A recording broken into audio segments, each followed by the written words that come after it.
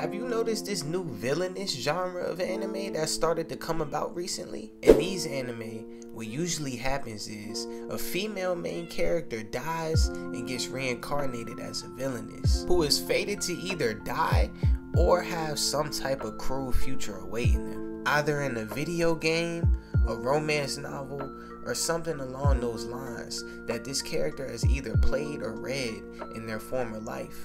And upon learning of their reincarnation, the main character does everything they can to avoid their cruel fate from the original story they read or played in their past life.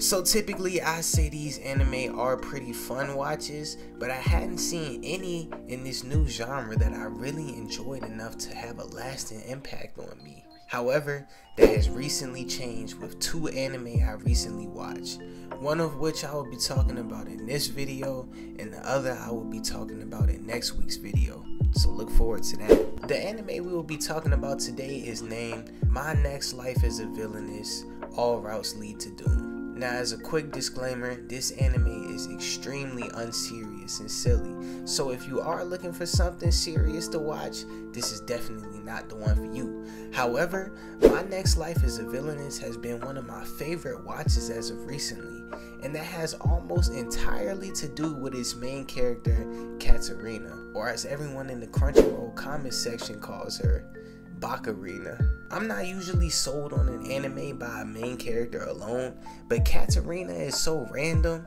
funny, and unserious that I was extremely entertained as soon as I started watching this show.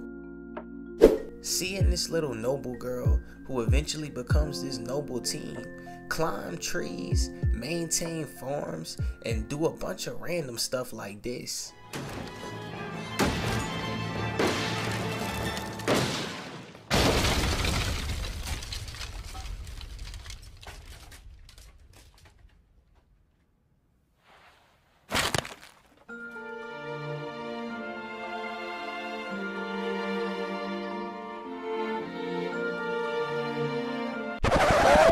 I know that ain't who I think it is.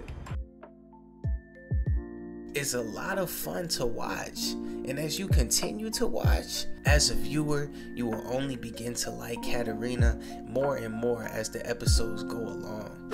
Also, it's not just the main character, Katarina, but also all the characters in this anime are extremely entertaining and well made. Even Katarina's mom, who doesn't get a lot of screen time at all, made a lasting impression on me because of her hilarious mother-daughter moments with the main character. 婦人会のお茶会でおかしな噂を聞きましたの。おかしな噂？由緒ある魔法学園の敷地内にあろうことか畑を作っている者がいるという話なのよ。カタリナ、少し私の部屋で話をしましょうか。 And honestly, I don't really like harem anime, at least I don't like the harem part of certain anime, and this is undoubtedly a harem anime. However, the harem aspect of this anime did not bug me at all. In fact, it honestly made the anime even better and even funnier. How, Sway? You may be wondering, because as I said, it is so unserious. Literally everything about this anime is unserious, and that also includes the harem itself. So there is no actual tension between the characters in love with Katarina, so it doesn't really make for any drama or anything. In fact, it more so makes the other characters become even closer and funnier in their interactions. My Next Life as a Villainess is really just a fun, enjoyable, and funny watch. And it is also fun, enjoyable, and funny enough to really make a lasting impression on the watcher and differentiate itself from other anime. So I usually go into the backstory of the plot in my anime videos, but honestly, the backstory of My Next Life as a Villainess is basically the same as I said all the villainous anime are. The only extra thing I would point out about this anime is that Katarina did not regain her memories of her past life until she was like, looking like this. However, even this happenstance of the main character regaining their past memories later in their life is pretty common in these villainous anime. Anyways, that about sums up this anime.